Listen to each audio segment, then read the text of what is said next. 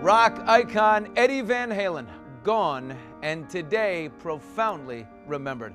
Hi, and welcome to Extra. I'm Billy Bush, smiling, because he always was, and I remember being a 13-year-old kid roller skating through the streets of New York, Van Halen wailing on my Walkman. Felt cool. Today, Eddie's family, friends, and fellow rock gods hit pause for a true legend. I will see you in our next life, my love.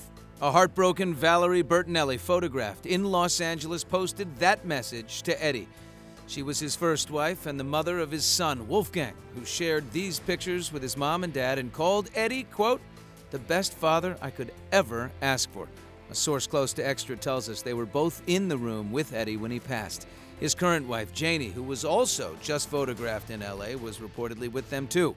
The rock icon's anthems like Jump and Runnin' with the Devil helped cement his namesake band's place in the music world. I have to tell you personally, I'm devastated, and only the good die young seems to be the case. I talked with Kiss bassist Gene Simmons today. He produced Van Halen's first demo.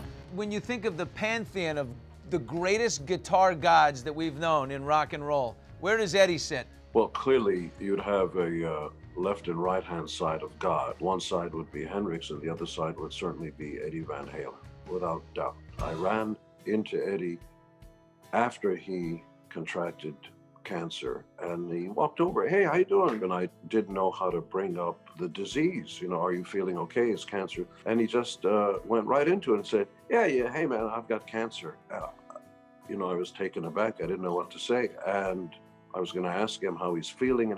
And before I could do that, he said, hey man, check this out. And he opened his mouth and showed me the effects of cancer on the upper palate. I was speechless. And before anything could happen, he, so help me God, just kind of shrugged and he goes, hey man, what are you going to do? Hey, see you around. And he just matter of fact enjoyed life. Every once in a while I get into this, you know, sad place with Eddie, and all I keep thinking about is that amazing smile, an amazing man. And just hours after Eddie passed, Idol judges Luke Bryan and Lionel Richie shared their memories with Terry. Such sad news today. Very sad, very sad. I mean, I remember my parents walking in and me listening to Van Halen, and it was, you know, my parents were like, you're not allowed to listen to that music. He was a phenomenon. You have to understand, it's ridiculous, his ability to play. We're going to miss him.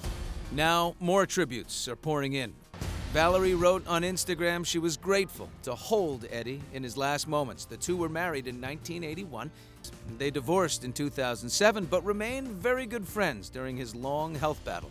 Eddie was first diagnosed with tongue cancer in 2000, which later spread to his throat. In 2015, Eddie told Billboard magazine he believed holding brass and copper picks in his tongue caused the cancer. People magazine reports it had spread to, quote, all his organs. Like Farrah Fawcett, he'd traveled to Germany for experimental treatments to battle the disease. Our Insta MD, Dr. Dorian, joins me right now. He did not treat Eddie, but Eddie had an interesting theory. He thought that the guitar picks may have caused the cancer. You make a connection there? Unfortunately, I don't believe that is true. It's the smoking and the alcohol that is much more likely to cause the cancer. He definitely did give a great fight, and you know, I commend him for that. Today, fans are paying tribute all across Los Angeles, remembering a rock legend. But Lenny Kravitz said it best, heaven will be electric tonight. Thank you for watching. If you want more Extra, hit the subscribe button and the bell so you'll never miss a video.